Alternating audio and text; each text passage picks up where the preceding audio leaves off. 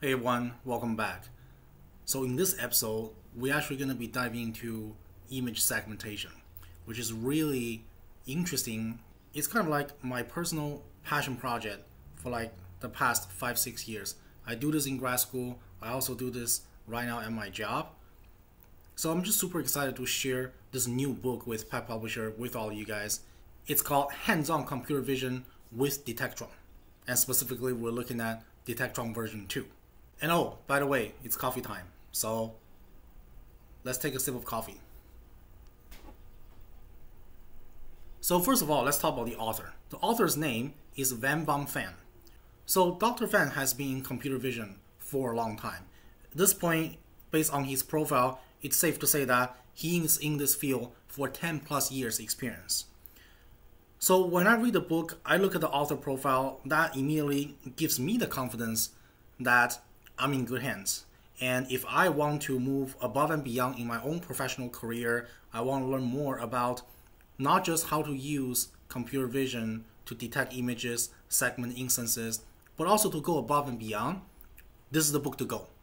Because it really walks you through not just the code, but the backbone, the theory of what's going on in image segmentation, instance segmentation, and that sort of technology.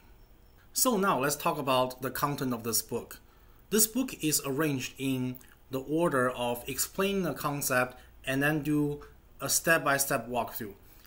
As a matter of fact, it's really a lot of content that the author is packed together in this book, and each chapter is serves certain job, certain purpose to walk through certain portion of the code. And there's a total of 4 parts, 13 chapters, so you can kind of see the volume of the code goes into this book. And hey, fun fact, I happen to be one of the reviewers for this book, which is a great honor for me to talk about this book in this video. So first things first, what's Detectron, right? What is the algorithm? On a high level, you can refer to this diagram here. It starts with input data. So you have your pictures. It could be people in it, it could be landscape in it, it could be whatever objects inside of the picture. That is your conventional matrix format RGB values for each pixel. RGB is short for red, green, blue, and each carries a level of brightness that's ranging from 0 to 255, whereas 255 means that it's very bright and 0 means it's very dark. So that is the base understanding of picture data. Now the goal is simple. We're going to start with the backbone that use one of your conventional tools in convolutional neural network. So you can use a deep CNN such as ResNet, or if you don't like that, you can use other image encoders that you like. So immediately when you do that, it drops your dimension, right? However high resolution that your picture is, no problem. The convolutional neural network is able to drop that dimension for you. So now, once you drop that dimension down to, say, a vector, then the idea is that vector is linear separable. So you can build your classifier, you can build your instance segmentation models based on that lower dimensional vector that's linear classifiable. And that provides a backbone understanding of what Detectron algorithm is about. From there, we can talk about what are the objects, what are the different instances, and what are the different regions of interest, and so on and so forth. That gives you the training data, and that gives you an idea of how this model can be built.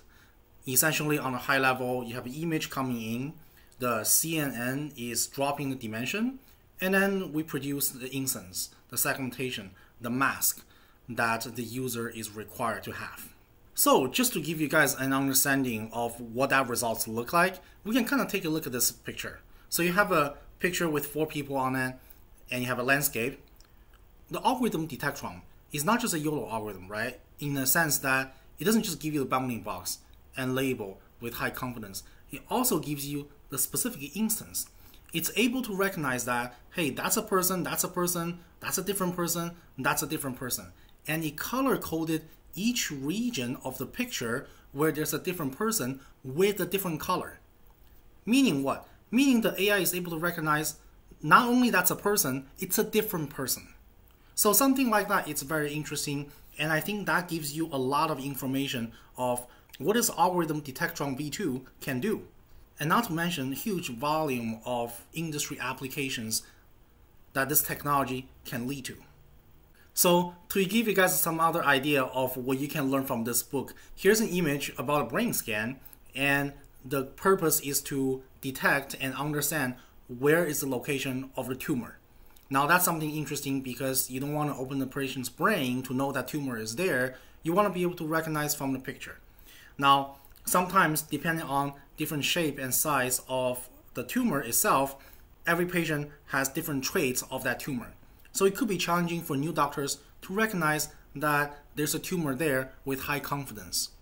So the idea here is perhaps we can fine-tune, say, a YOLO algorithm to help us to really help the patients and the doctors to have that initial recommendation of the location of that tumor, so that this gives the doctors an idea where to start instead of second guessing this when the doctor is a new hire. And guess what? This will save a lot of time, not just for doctors that are new hire, but also for the more experienced doctors as well, because for the more experienced doctors, their life is not free, right? They have decades of experience in the industry. They're not just going to be sitting there waiting for the young doctors to ask them questions. They are busy people. So perhaps an AI algorithm can be trained to pack decades of years of experience from the more experienced doctors down to, say, this type of algorithm, and give that recommendation on the spot when the patient comes in, so that a young doctor can kind of consult with the AI recommendation trained from labels provided by the experienced doctors with decades of years of experience right now. They're able to get the label right now, know where the location of the tumor is, and let's start a conversation to see what the options are. So that is the idea here for that use case and the business purpose.